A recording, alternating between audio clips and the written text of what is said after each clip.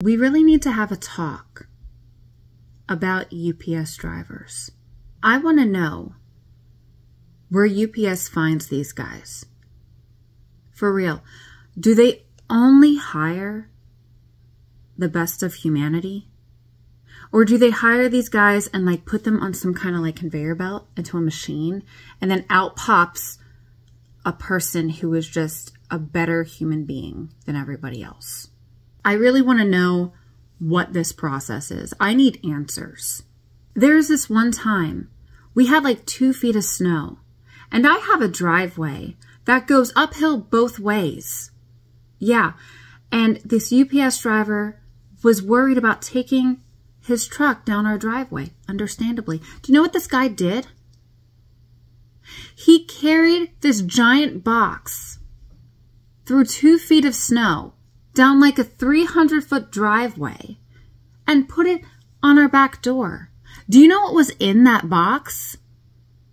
It was a punching bag. It was a freaking punching bag that this guy walked through 2 feet of snow carrying uphill both ways. No, I did not order a punching bag right before we were supposed to have snow. Someone else gifted it to us. Do you know what I did after that?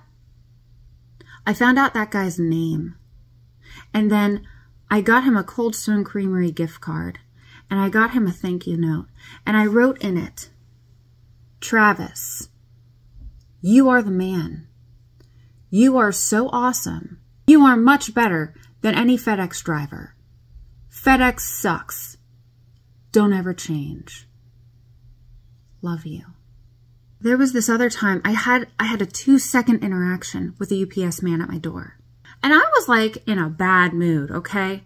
I was in a cranky, grumpy mood. And he knocks on my door and I go to open it and he's just radiating joy. And he had a dog treat ready for my dog, Paladin. And this interaction was all of 2 seconds. And I will never forget it. I would like to be the kind of joy wizard that man is. Another time, a couple months ago, this UPS driver knocked on our door for a pickup. And I opened the door and I realized what I had done. And I said, I am so sorry. I forgot to pack it up. Do you know what he says to me? He says, don't worry about it. I'll just pick it up another day. Just leave a note, let me know. And I had the opportunity then to share a little bit of joy with this joy wizard and pack up that package for pickup, put it in a tote, and leave a box of chocolates with a note about how wonderful a human being he is. And I know I'll never measure up. I will never be as good a person as a UPS driver. Now FedEx, they can just go to hell. No, FedEx, I don't exit my side door of my garage, which is clearly overgrown with brush since I am very lazy. I obviously do not use that door. Why do you keep leaving my packages there?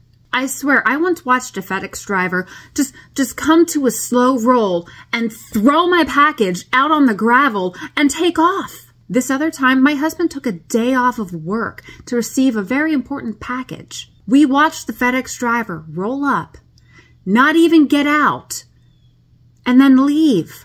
When my husband checked tracking on this package, the driver's note was that he tried and no one was home.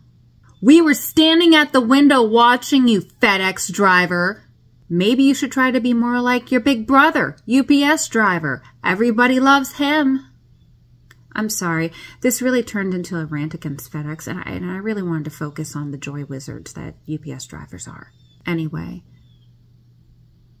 I didn't think about a way I should end this, so, bye.